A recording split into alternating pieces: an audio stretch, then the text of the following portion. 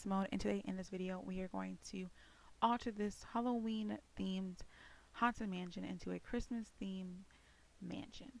So right now I'm going to cover all the house. If you can see, the little windows are very wonky and weird, and it does not match a Christmas theme layout after I get my glue situated. After that, I'm going to kind of cut some things on. If you see my phone right there, I have my phone next to me because I wanted to I had to get inspiration for this. I don't really do too many Christmas activities, so I had to have my phone on me for inspiration what I want to do and what normal like Christmas villages look like.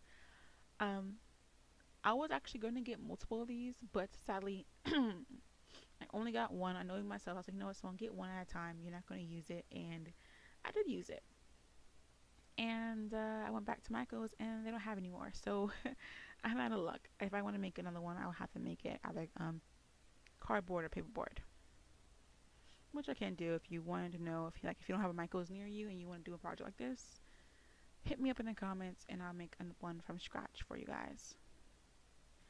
I didn't do too much altering anyways, but if you got this dollhouse, I'm keep calling it dollhouse. If you got this all this haunted mansion thing and you want to make a Christmas theme or a different holiday theme, here's some ways you can do it. And yes, if you don't have the house, it does light up still. It's just not as bright, but it still lights up and it's still pretty.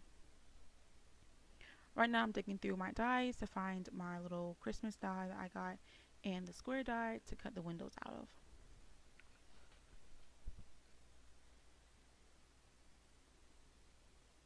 So I'm gonna do that off camera after I make sure it fits. Now I'm gonna paint this house red. I didn't like how red it was. It looked kind of like blood red for me. I don't know, that's just me. So I'm gonna add a little bit darker color to it to make it more of a Christmas red, in my opinion. And sorry about the red cable you keep seeing. That is my charger that's charging the camera. So this camera is gonna move a bit throughout the video because I keep hitting it, and it's getting very annoying. It keeps coming back in the frame. It won't leave. So after that's drying, I'm going to actually look for what to do next, kind of how the house looked and everything.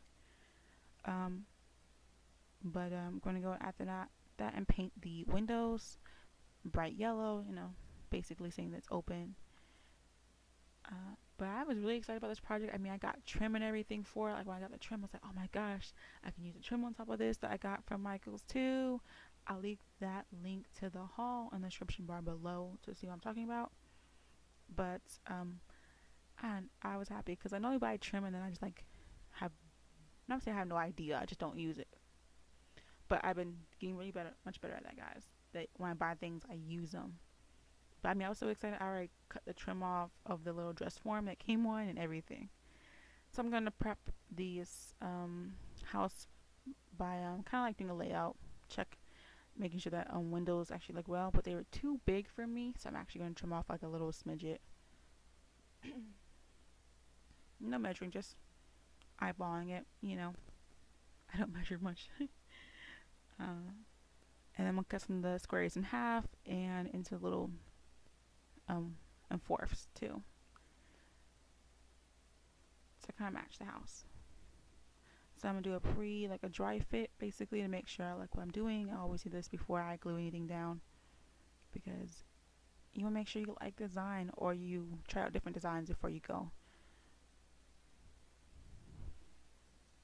But this didn't take me too long. I don't know how long does it take me? Well, the video was like almost an hour long with all the filming I did. But don't forget, this is like raw filming. And then right now you see the other things jumped off the mansion. I'm using some Dollar Tree. Those are the green scissors right there. I'm using some Dollar Tree floral scissors to cut off the little notches that are on the mansion that I did not like and did not match what I was doing. So I'm cutting those little things off. These scissors are great. If you don't have them, you should get them. They cut through wire. Oh my gosh, plastic. I mean, come on, guys. You need them. And they're spring loaded, so it really helps if you're cutting through thicker materials to have a little bit of help. But say Dollar Tree. I have all of them. They're meant for gardening, but I don't use it for that. moving on, so I forgot the layout that I had, so I just changed it. And I'm going to paint the base green, so, of course, it looks like grass. It gets covered up a little bit, but it peeks through. That's all that matters. And I didn't try to cover too much of the red that kind of got on the base because I do cover it up with snow later on the video, so it doesn't really matter too much to me. I really didn't get too much attention to the back of the house, but you can. Now I'm going to cut up the door after I pry off my little paper. And yes, guys, I finally changed it. It's dirty enough. I changed it up. So I have a clean white piece of backing paper for my videos until I paint something or do our journal page. And I'm going to cut the second square that I painted brown in a circle and then cut that in half at the top of the door frame.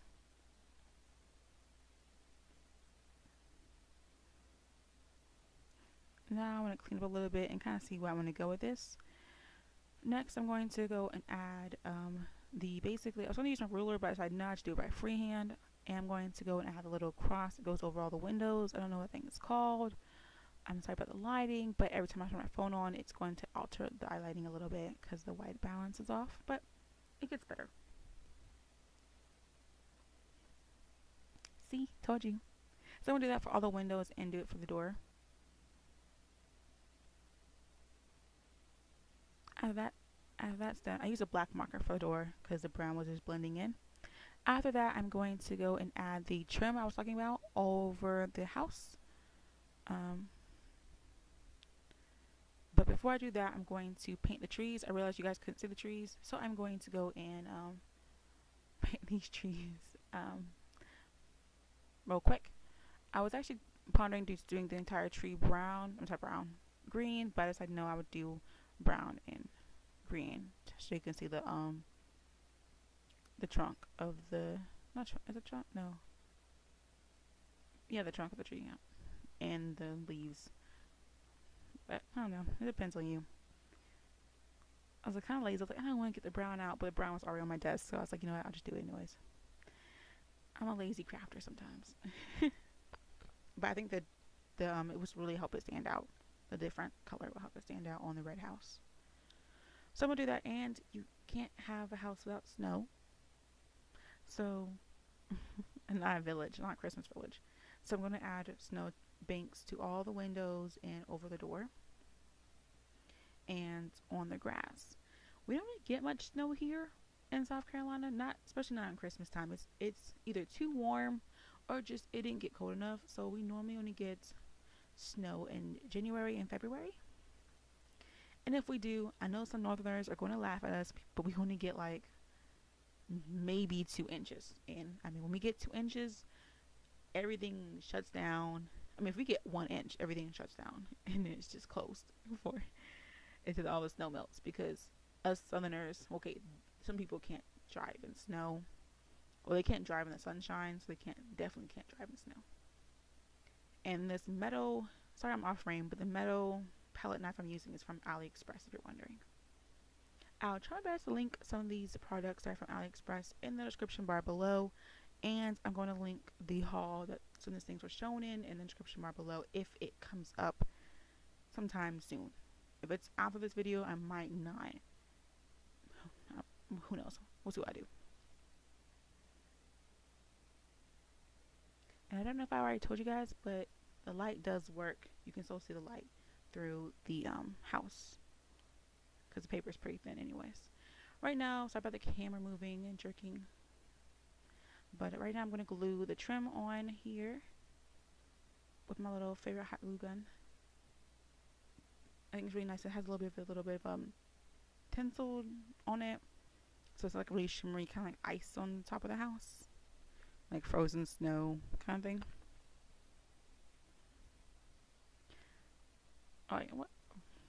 Like wet snow, that whatever, you know what I'm trying to say. And since you guys couldn't see the trees, my very messy paper, I decided I would just sacrifice this paper again and use it. And right now I'm using the texture paste, of course, from Walmart. I'm going to just kind of hit the high points, being very random since snow does not kind of land in a precise area. I think it really looks nice. But I'm making sure I kind of hit the tops of the branches first, because trees, that's where the snow goes. I think that's what I see in the movies, you know. And then right now I'm going to add some glue and add some glitter to this. I thought I would do a shimmer. I've seen a lot of people do shimmers on it, and I really like it. I thought I would add to the snow effect on here. And I'm actually going to add glitter to the house. I don't think I do that on the camera, but I do add glitter to the house too. But I was really excited. This glitter pack that you see on my desk, it's all from eBay and everything. I was really excited because I don't really use glitter at all, so I'm really excited to get rid of it somewhat. I think almost all crafters have glitter, but I don't know many that really use it everyday kind of crafting projects. But I think I add to the house first, and then went back and added to the trees. I'm going to use my hot glue gun to attach them. But I wanted to make the windows kind of shine a little bit more, so I'm using this stained glass from Tattered Angels I got from Tuesday Morning, but it didn't give me enough shine. My head's gonna come in the frame in a couple seconds. It didn't give me a nice shine, so I'm going to add some glossy medium over it instead.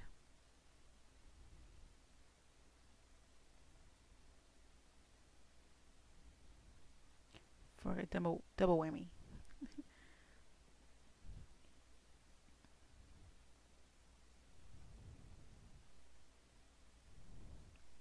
But this project didn't take me too long. The entire footage, like all the footage of this video, was almost an hour long, but I've trimmed it down because some of it was just like me doing the outline for the windows and just little things that I didn't think were that important that you need to see me do each step by step by step. So, but I think these little steps really make the house look really nice and like actual glass, basically. So I'm gonna try to clean up a little bit before I move on and do a couple things, make my little desk look a little neater. And I decided I would use a deer that comes in the die set, but it's pretty big. I didn't think, you know, most people have a 7-foot tall deer in the front yard, but I decided if I move it a little bit further away from the door and not up on the door, it would look a little bit better. I'm going to use some distress stains and walnut stain to color the deer, and then I'm going to add Nuvo crystal drops and what color did I use? Gloss red berry for the nose to look like Rudolph the red-nosed reindeer. Because, you know, gotta be all Christmas theme. So I'm actually gonna glue this down, and let's actually pretty much finish the house. I don't do really anything else on this house. I had a lot of fun doing this. I might go back and make some more houses from scratch. And if you're interested, if you don't have Michaels or you couldn't get your hands on these and you want to make a little Christmas theme something, here you guys go. As I said before, I don't really do too many holiday things, but I want to show you guys some things I do. Even though I don't have holiday specific supplies, you can still make cute holiday specific decorations and tool crafty projects. Much love, guys, and I'll talk to you guys later. Bye.